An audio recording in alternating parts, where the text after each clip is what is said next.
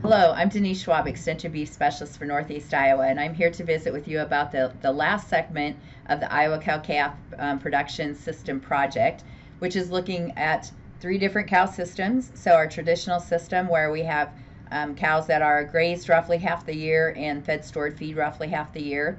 Our extended grazing systems, where they're grazing at least 3/4 of the year or more, and then our limited grazing systems, where they're grazing very little, basically a month or two.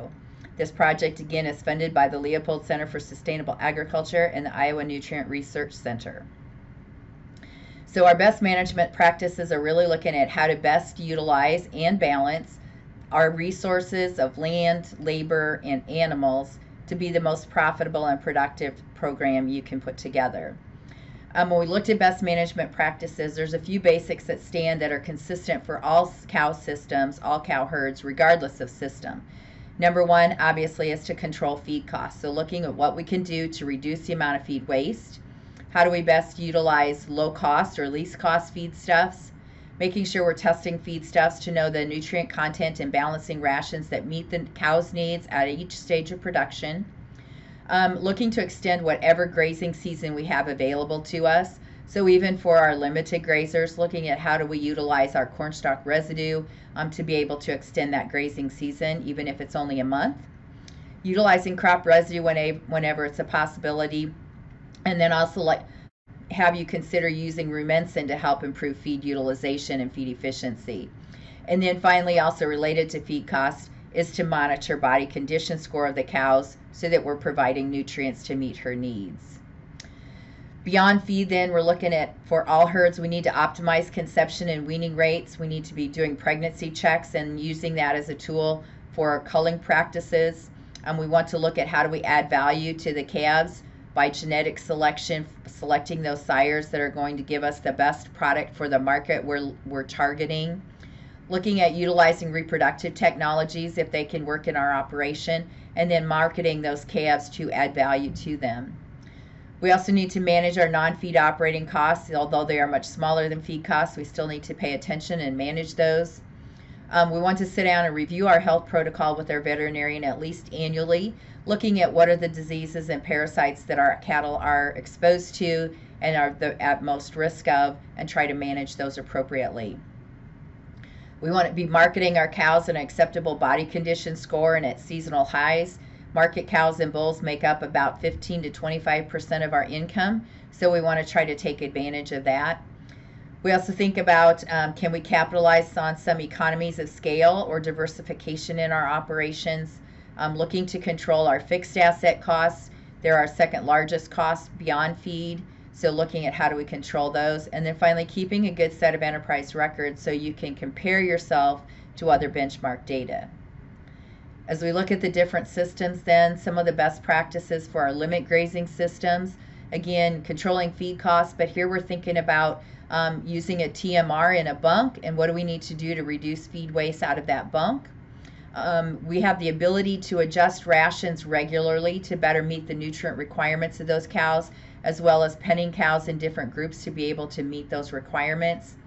Making sure that our calves have access to feed and water sources, so thinking about throat height and feed bunk space for both our bunks and our water tanks, so those young calves can get up and start eating soon.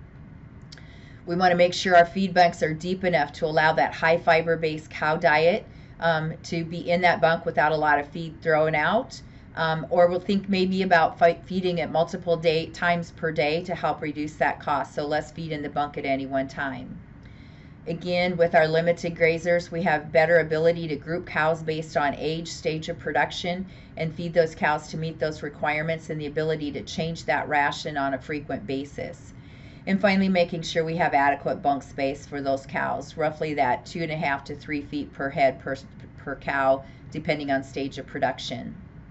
One of the things that was very evident for limited grazers is we want to look at having a creep pen for those calves from a very young age on. So give them the opportunity to have a space to get away from cows.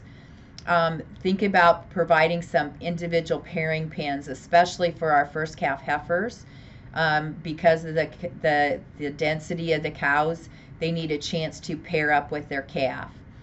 Bedding is critical, making sure we have adequate bedding as well as dry bedding to maintain the health, particularly of those newborn calves. With our limit grazing systems, we have the ability, and it became very evident, it was important to segregate newborn calves by age. So trying to keep the age spread within a group of calves to 2 weeks or less to reduce the risk of disease spread. Because we have a higher quality, higher nutrient bedding pack, we want to be sure we're taking advantage of that from a nutrient standpoint on our cropping program. We may consider weaning earlier to help reduce some of the nutrient demands on the cows and move those calves out to finish sooner. They will have been creep fed by feeding next to the cows, and give us the ability to move them on and reduce the cows' nutrient requirements in feed rations. And finally, we need to pay very close attention to the cows looking for health issues, and particularly looking for feet and leg concerns that may become an issue in those limit graze systems.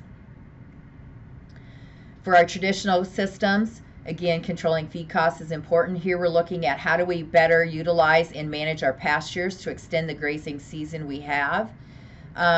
We want to supplement to meet those cows' needs, but we don't want to be overfeeding, particularly as we look at winter feed needs and feed requirements. Again, controlling feed costs. Many times we're using a big bale system, or even if we are in a bunk system, we want to control feed waste. And just to give an idea of the producers in this operation, basically we're looking at about 2 acres per cow for that 6 to 8 month grazing period, depending on the forage productivity of the land. For our traditional systems, we also want to look at utilizing crop residue, cover crop grazing, or stockpiled grass grazing to try to reduce our feed cost. We want to provide adequate space in our winter feeding areas and make sure that we're in a well-drained surface, particularly as we go into calving season, to reduce some of our mud concerns and issues.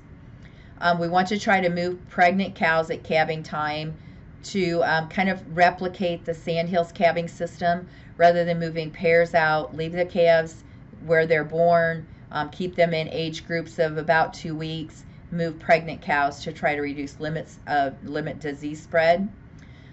If we are feeding out on pastures, which a lot of our producers are doing, we want to strategically place those feeding areas where we need soil nutrients, particularly organic matter, as those cows will help increase the nutrient level in the soil where they're fed. Again, we want to think about matching our peak nutrient requirements to forage availability, since that's our lower cost feed input. We want to manage the environmental impact of those feeding areas, so not placing feeding areas down near streams or in low areas, but placing them up away from water sources.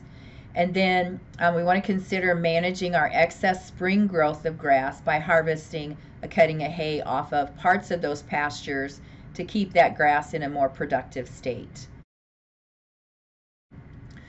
For our extended grazing systems, again on the feed costs, they're looking at how do we extend or improve that grazing pasture management, grazing management to graze more days, produce more grass on the acres we have. For many of our extended grazers, we're looking at using some type of a stockpiled pasture for winter grazing. So how do we best do that? Or incorporate crop residue and cover crop grazing if that's an opportunity. Most of our extended grazers were using about 3 to 4 acres, mostly 4 acres per cow, depending on the length of their extended grazing season and the productivity of their pastures. Managing weather risk is important for all operations, but on this system, it's also important, particularly in the grazing season, both in summer grazing to make sure we have adequate growth through the summer months, the heat of the summer, but also to make sure monitoring that weather impact on grazing stockpiled grass. Cows can manage to graze through snow, but not ice, so paying attention to that. The Sandhills calving system works much better for our extended grazers because we have more pasture acres to work with. So again, moving those pregnant cows and leaving those newborn calves in groups of about 2 weeks of age. Again, trying to match our calving season and our peak requirements to forage availability. Consider mowing or making some hay off of parts of our early spring growth, again, because we have more pasture available to us. And where we're stockpiling, we want to limit the stockpile growth to no more than about 100 days of growth so that it stays nice, lush, and green and doesn't get overly mature. Stockpile growth also can benefit from fertilizer, and from also consider rotating or strip grazing those stockpiles so we have less waste. Those are just the best management practices we pulled from this cow-calf systems project. If you'd like to know more details on the full project or get a copy of the manual, you can do that through our ISU Extension store, product 15561. The download is available free of charge. The first set of books, the first printing, is covered through the grant from the Leopold Center, and beyond that the books will be a charge item, but you can order that through the Extension store. If you have any questions, I'd be glad to answer them. I'm in Northeast Iowa, or you can contact any of my 5 counterparts who are across the state, your Extension beef specialists, and we'd be glad to answer questions or visit with you more about the results of this project. Thank you.